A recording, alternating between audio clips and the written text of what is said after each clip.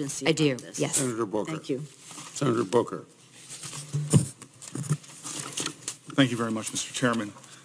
First of all, I just want to say about the DACA issue going on right now, that to me this is a very profound moral issue in our country.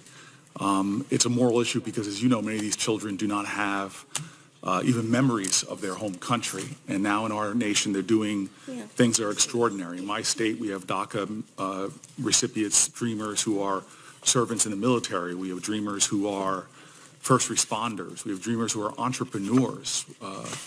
One young lady sat in my office and employs hundreds and hundreds of people. And I'm sure you're aware, because you've probably met with these people, correct? You've met with dreamers, yes? I have not met with DACA recipients as Secretary of Homeland Security, no, sir. Have you met with them before, dreamers before? Not as self-identified, no. So then for your knowledge, a lot of these folks are now hanging not only in the balance of waiting for policy, but it's a grievous anxiety. It's undermining their life and their well-being and their ability to serve.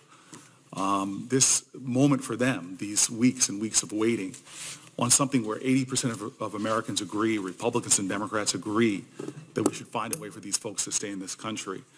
What is happening to them right now is unacceptable treatment to people who are fellow Americans, but for the documentation.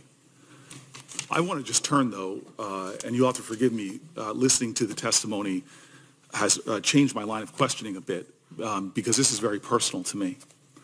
I sit here right now because when good white people in this country heard bigotry or hatred, they stood up. Moving into my home community, we were denied housing because of the color of our skin. And there was white Americans from Bergen County who banded together to fight against racism, to fight against hate speech, to fight against people who had broad brush generalities about people based upon their ethnicity, based upon their origin, based upon their religion. What went on in the White House, what went on in the Oval Office, is profoundly disturbing to me. And I'll tell you this, I heard about it when I was in Puerto Rico, when it happened. And here I was there trying to help a community dealing with savage challenges.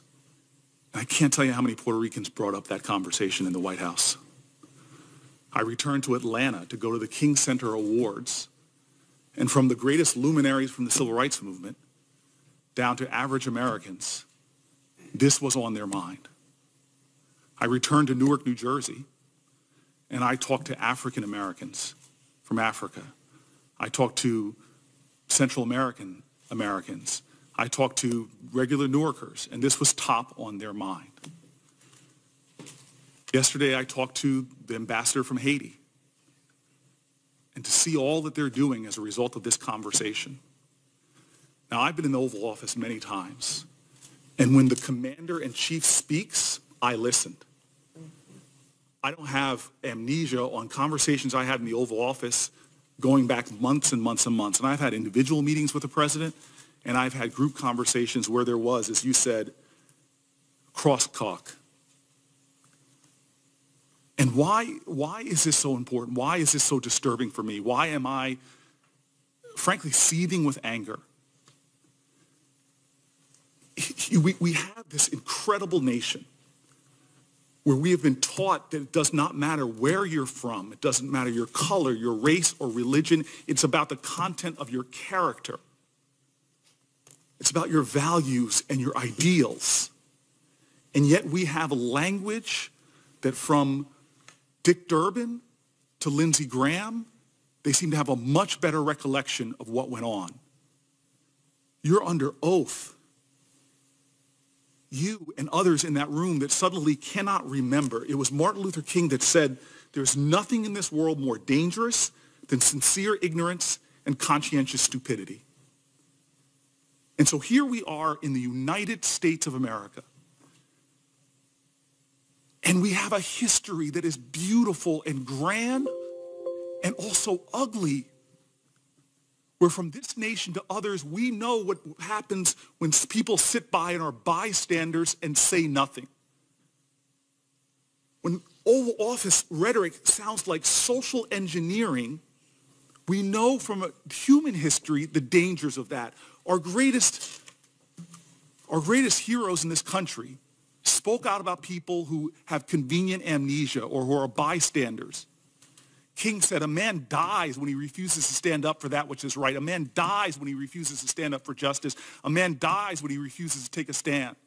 Elie Wiesel says, we must take side. Neutrality helps the oppressor, never the victim. Silence encourages a tormentor, never the tormented.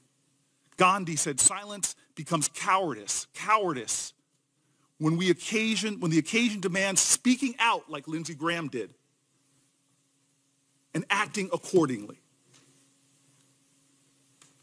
This idea that the commander-in-chief of this country could, with broad brushes, talk about certain nations and thus cast a shadow over the millions of Americans who are from those communities.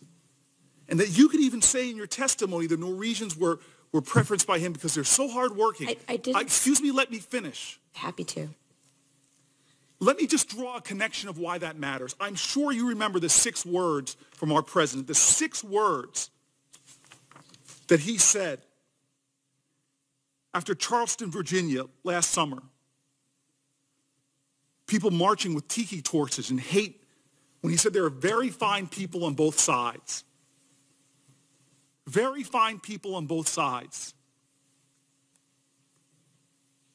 When the commander-in-chief speaks or refuses to speak, those words just don't dissipate like mist in the air. They fester. They become poison. They give license to bigotry and hate in our country. I know you're aware of a 2017 GAO report that found, and I quote, out of the 85 violent extremist incidences that resulted in deaths since September 12, 2001, far right-wing violent extremist groups were responsible for 73%. When I go through the Black Belt in the South, when I'm in Atlanta, black churches in Newark, they're concerned about jihadist Islamic terrorism. We watched the Twin Towers from Newark go down. But since 9/11, 85 violent incidents, 73% were with people that hold bigoted, hateful ideas about minorities. 1 American killed in Charleston, Virginia, and dozens injured. 9 Americans killed in a church shooting in Charleston, South Carolina by a white supremacist. An American killed and another wounded in Kansas after a white supremacist targeted them for their ethnicity, saying, "Get out of my country." 6 Americans killed and 4 others wounded in Wisconsin, where white supremacists targeted individuals for their religion. The commander-in-chief, in an Oval Office meeting, referring to people from African countries and Haitians with the most vile and vulgar language. The language festers. When ignorance and bigotry is allied with power, it is a dangerous force in our country. Your silence and your amnesia is complicity. Right now in our nation, we have a problem. I don't know if 73% of your time is spent on white supremacist hate groups. I don't know if 73% of your time is spent concerned about the people in fear in communities in this country, Sikh Americans, Muslim Americans, Black Americans. The fact pattern is clear of the threats in this country. I hurt. When Dick Durbin called me, I had tears of rage when I heard about his experience in that meeting. And for you not to feel that hurt and that pain and to dismiss some of the questions of my colleagues, saying I've already answered that line of questions when tens of millions of Americans are hurting right now because of what they're worried about what happened in the White House. That's unacceptable to me. There are threats in this country. People plotting. I receive enough death threats to know the reality. Kamala receives enough death threats to know the reality. Maisie receives enough death threats to know the reality. And I've got a president of the United States whose office I respect, who talks about the countries of origins of my fellow citizens in the most despicable of manner. You don't remember. You can't remember the words of your commander-in-chief. I find that unacceptable. Mr. Chairman, I'm grateful to be on this committee. I'm more than ever today happy I am here. Thank you. Thank you. Senator Graham. Sir, could I just respond, if you don't mind, after that? I would just like to say that... Wait, Senator Graham. Go ahead and respond. Would that be okay? Yeah. I would just like to say I do clearly, and I want to be clear on this, abhor violence in all of its forms. I couldn't agree with you more that the Department of Homeland Security has a duty to stop and prevent violence in all of its forms. Our preventing terrorism programs have been reassessed and relooked at just this year to ensure that we actually are going after the threats, to include white supremacy, not just to focus on what was focused on in years past. So I would just like to say that to you. I share your passion. It's unacceptable. It can't be tolerated in the United States. Under the authorities that I have at the Department of Homeland Security, violence in any form will not be tolerated. Senator Graham. Thank you very much.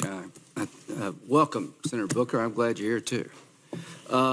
So, do you agree with me that the threats to the nation are pretty severe, and if we shut down the government, that'd be a bad idea?